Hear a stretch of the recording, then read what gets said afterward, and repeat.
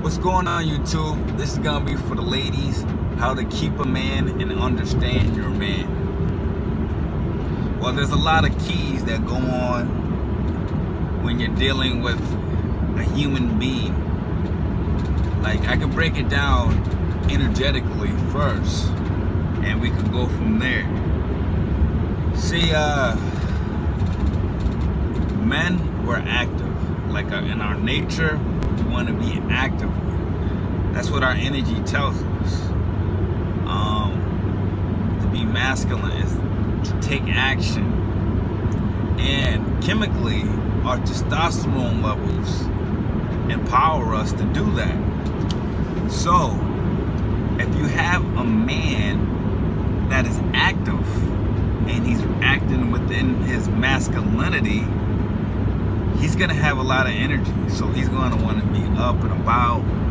And then you have your other kind of man that is not active, and he doesn't have masculine energy ruling his mind or his ways. He actually has feminine energy. So he's probably more less active, more emotional, more intellectual, and so on and so forth. And how would you deal with a situation like this? The non-masculine is how I see this play out, that the woman would actually have to be masculine in some way, because you always need a counterpart to any energetic form to have a whole, you know? Because when we come together to have a relationship, it's actually two energy sources trying to be one. Two halves trying to make a one, which it should be two making two. One and one making two. That's what it should be. But in this day and age, it's a half and half trying to make a one. So ladies, I know it sounds a little rough, but this is the truth. If you have a feminine man, you have to step up and, you know, give direction, give order. And to be honest, even if he's a masculine man, you can still give direction and give order on certain things, because men, we do not like to worry about household things. So you may have to step up when it comes to, like, okay, the dishes need to be done. Oh, the dishes need to be done? I didn't know. We could see it, but that's not what we're thinking about. So do not get mad at a man if he doesn't take initiative. A feminine man, he may not even take an initiative. He may think, he may see it, he may acknowledge it, but he won't take initiative. A masculine man will take initiative if it even comes to his mind. That's the only problem. He may not even thinking about that. He may be thinking about trying to get money, trying to get the house, a house safe. Let's take action on that. And he's way out there. So there's little things like playing video games that women can't stand. Usually that's the masculine trying to be active and getting transformed into the feminine, being more receptive to a quick fix for action. And women don't understand that, okay, it's fine for a man to unwind sometimes, but sometimes men overload on those unwinds of playing PlayStation. So you have to find a middle. Let them play. Give them an hour, give them two. And it doesn't matter if it's every day or not.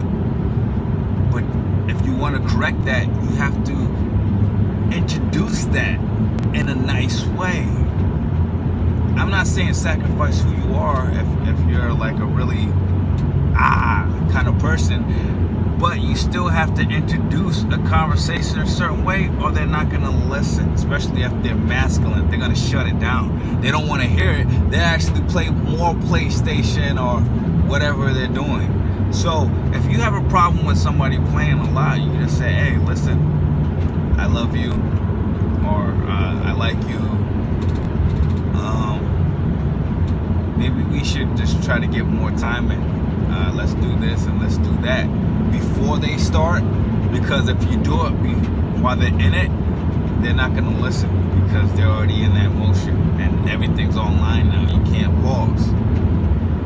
Or after they start, you got to have those conversations, and you have to be patient with that. Now, to actually keep a guy is, one, you don't want to step on his pride. You don't want to step on his pride. You got to figure out what triggers him, what makes him mad, what makes him happy, what makes him uncomfortable, and so on and so forth. Because if you're constantly going around people and you're trying to crack like little jokes, I don't know why girls do this. Like they have nothing to say, so they'll use you as a joke. Say, oh yeah, he always does it. He don't know what he's doing. That is a no-no. A masculine man will argue with you right off the bat. Like, I'm a masculine man. I'm positive and I'm nice, but I don't take that. Like, I don't take that. I'll shut it down, and I'll make sure that it doesn't happen. I don't have to be aggressive, but I know enough ways to shut that down immediately.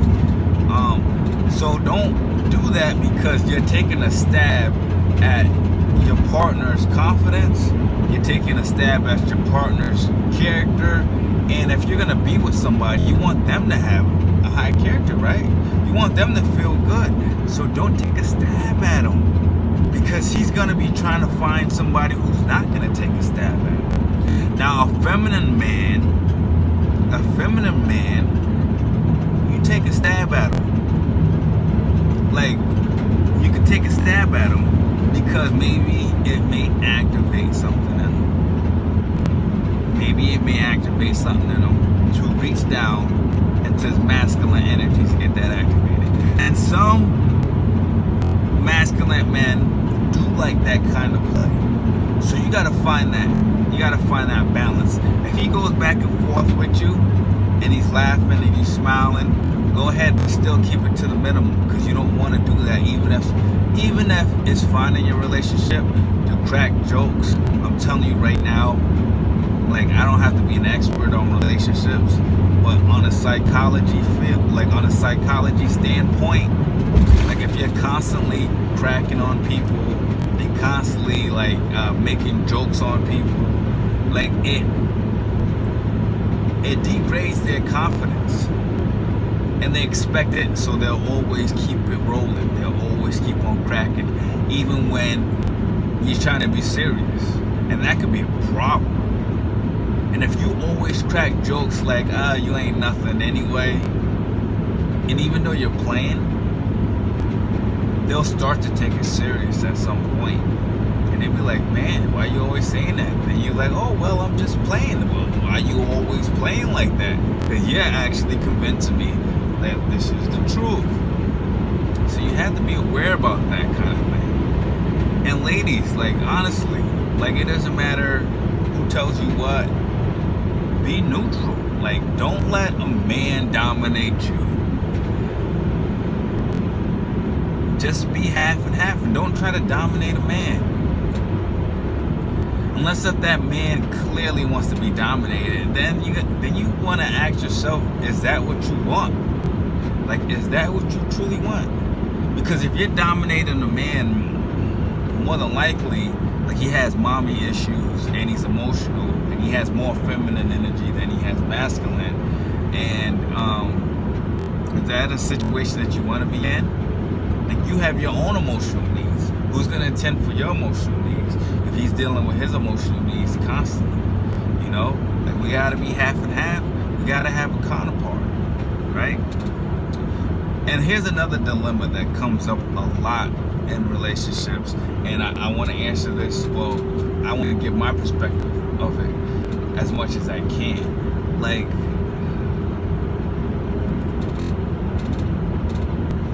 men in this world today that are masculine, that have feminine, that have a good balance of, I feel like I'm pretty balanced, and maybe my masculinity kind of overruns a little bit, and I'm trying to get just even, because that's what we should be. But the dilemma with men today and women is that, well, we're constantly on two different courses. Like a man, when he's in a relationship, he wants to build a foundation. Like women, they want to have an image in their mind, and they want to have an image for other people to see. They don't care about the reality. Like a guy that is in masculinity, he's gonna be very logical, because that's what masculinity is all about. Being logical, being straight to the point, and taking action. So what happens is that we get caught up in trying to pursue more money, more success, more ways to get the family in a better position. And sometimes women don't get that because they want to go out. They like, I mean, that's fine, because a lot of guys do consciously understand that you do need that. They want to go out. They want to spend. They want to see. They take advantage of deals because they want the house to look better, and they're really trying to be giving. And okay, I'm trying to make things better in the house. But a man thinks that you're actually wasting money because we already have one of those, and you're buying another one, and we don't need that. Like, that's what a guy's mind is. Like, it's not a need, it's a want. But a girl wants what she wants, and that should be understood too. But it has to be a balance. And women, like, they're about the family. They're about the image of the family. They wanna have that love. They wanna have that cozy house. But I haven't come across most women that are ambitious and have that active energy, that say, listen, this is what I want in life, and this is how I'm gonna get it. I heard a lot of women say, oh, I would like to have that, but it's not like something that they're trying to pursue at all. Like, there's no pursuit in it at all. It's just like, oh yeah, I would love to have this and that, but there's no pursuit. A man is on the other side. They're trying to pursue it. Maybe they're not doing the right way, but they're trying to pursue it. And that, both sides of those coins could be very difficult when you're living with the person, because you guys will not be on the same page. Like, if this guy's always going out, trying to find ways, and you're trying to do something different, you don't understand. Like, you wouldn't understand. You'd be like, why are you wasting your time with all that? Like, we got our family here, you're not paying attention to our family, because you're thinking about the now. You're thinking about the now. This guy's thinking up the road. He wants security. He wants you guys to be safe. And he wants a partnership. He wants you to get in. So to X all that out, like, if your man is suing something, have his back 100%. If you think it's stupid, let him be stupid. As long as he's not damaging your financial state or your mental state, let him be stupid. If you feel it's stupid. If you think it's intelligent, let him be intelligent. But have his back 100%. Like, all right, let's go. If it doesn't work, well, it doesn't work. Especially if you're young, try, fail, move on, do it. And then as a female, like, if you find a man that's confident, that wants things, that he has goals, he's not gonna let you stay around if you don't have goals. Like, so you better get some goals, you better get some action, you better be active, because anybody who loves their self, they're gonna want somebody that loves their self. So that's another dilemma. Like men end up cheating because like their women stops taking care of themselves, because they're like, okay, I got what I want. I got what I want, so you know, now I can chill, I can relax. Men never stop. There's not a lot of men that stop taking care of themselves, because it's that active energy that keeps us going. We go to the gym, we work out, we're aware of our bodies. And women, they just think that it's fine to just slip and put on a couple pounds, or I don't want to do my hair today. Like, ladies, I'm telling you, you don't know how crucial it is to do your damn hair. Just do your hair. Do your nails, do your hair. And I know that you upper end ladies that do have more class and that definitely respect you, and you are on the motivation and you're pushing forward, you got that masculine energy, you're putting that to use, and you're trying to like start your own business and things like that, you're an entrepreneur. Like, you don't want to waste money, but you have to, like, you have to, when you're dealing with somebody else, you have to have that appeal to you. Because if a man like myself, or I can speak for myself, sees you and he sees that you're not taking care of yourself, he's like, well, even though you look good, like, how long is that gonna last? You're not taking care of yourself. You don't value yourself. Why would you value me? If we have kids, would you value my kid? Like, that thing does cross our mind, even though like we're not like, men are not people. Men, we're not like gonna sit here, oh, how is our kids gonna be? How's the family gonna be? Like, we don't think on that type of term. Like, we're straight to the point. We want a kid. Boom. Like a girl, like a boy. Boom. We want a family and a business, a family business. Boom. Like, this is how we want it. Boom. Like, girls are very imaginative. Like, they like, oh, I want a business in Ohio, and I want it to be one of the best, and I want it to be this color, the building, and that's great because we need that. Like, we need that. It helps you get your things a lot faster when you visualize. Okay, here's another thing, like food. When it comes to food, I think this should be neutral. A man should definitely learn how to cook, and if you have your man getting away with not cooking, you should definitely correct that as soon as possible, because it could be tedious, especially if you both are working.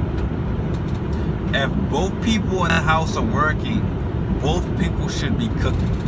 Plain and simple. Plain and simple. But if you're not working and you're a stay-at-home mom, there's no argument. Like, this guy's gonna come back tired and just cook him a meal. Like to have this man exhausted, then get up and cook a meal, like, that's a lot. Like, that really messes with us mentally. It's like, Jesus Christ, like, yo, my day was this and that. Like, he may not express himself because he doesn't feel the need to, or he doesn't want to recreate that situation and feel that way again. But you don't know what's going on in his day. So for him to get up again and go through the whole process of cooking, that can be a kill. And that could ruin a relationship. That could destroy a relationship. Just something that small. And for all you ladies that love to, like, oh, you know, I'm tired, let's just get fast food, that is a damper on a relationship, especially if it's new. Like, when you're married, it gets different. Like, when you're married, a lot of things are a lot more lenient. lot more understanding, but it shouldn't be done. It really shouldn't be done. And another thing, media, have awareness of how your man truly feels about your Facebook, about your Instagram, your Twitter, whatever. If your guy is uncomfortable with you posting flicks, then you gotta chill. If you want him. If you don't want him, do whatever you want. You gotta understand that. If you want him, and this is how he is, you always gotta find a middle. You gotta find a middle ground. It's not just, oh, this is what I want, this is what I'm gonna do. That attitude is gonna get you all by yourself, and it's gonna keep you there. Or, on the other side of that, I know girls personally that have that attitude, and you'll always end up in a bad relationship because you will take the masculine role, because you will find a submissive man, and it's not gonna work out, because one day you're gonna wake up and be like, wow, like I'm a guy, like I'm taking the guy's role, and like when I'm not feeling up to that, I don't have anybody that I can actually express myself to. I can't be that flower. I can't be that beauty. I can't be soft. I gotta stay being masculine role.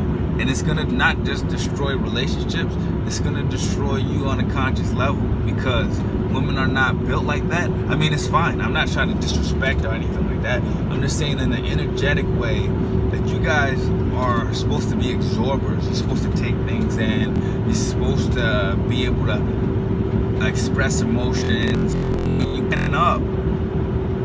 And you got a guy that's going to pin up, because that's what we do. It's not gonna help in a relationship, because you guys are gonna both explode, and it ain't gonna be cool. Like in conversations, you gotta conversate about the things that you don't like.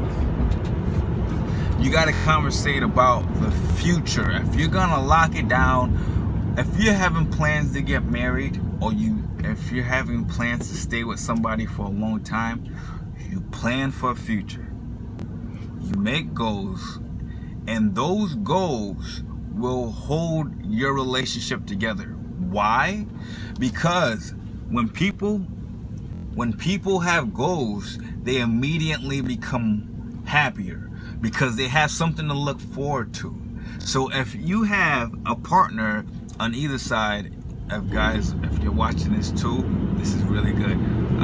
If you have a partner that's in a state of depression and they don't know it, or they're lazy and they're just like, you know, not doing much, they don't have any goals in life, and they get mad that you go out or you're doing this and that. If somebody's getting mad that you're doing something, it's only because they're not doing something. That's the only reason. So once they establish their own goals, their own wants, even if they're your goals and your wants, and they get involved, that changes. It really does.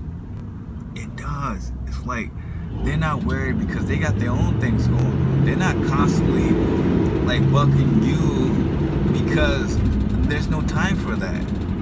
Because if somebody's thinking about you all day and nothing about you, the relationship is not gonna last, because our imagination takes over and it creates some bullshit.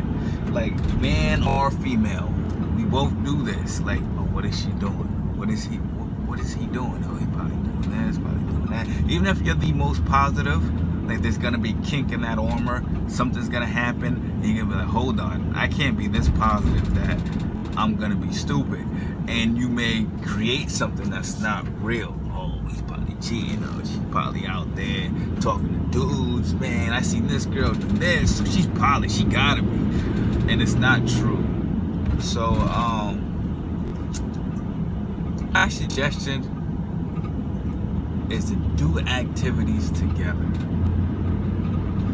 Like, even if you're not in it for the long run, for one, be clear. If number two, if you want to be with them for a little while, you gotta have togetherness. You gotta do things together and open yourself up to being hurt. Because the more you open yourself up, the less you're going to get hurt. Because I know girls that are beautiful and that are great people, but they never open themselves up, so they always end up in a shitty relationship because they self-sabotage and they don't want to be put in a position that they fall in love and then something happens, so they never get a good relationship. So don't contradict what you're trying to do and just let it all out. Just let it all out. Because when you get hurt really bad, it's easier to go at it the next time and make it work. Why? Because now you know. You start to see things that, oh, wow, maybe I should do this. Like, or maybe I should do this. Let me correct this ASAP. So hopefully I helped you ladies out, and if any guys are listening, hopefully I helped you guys out too.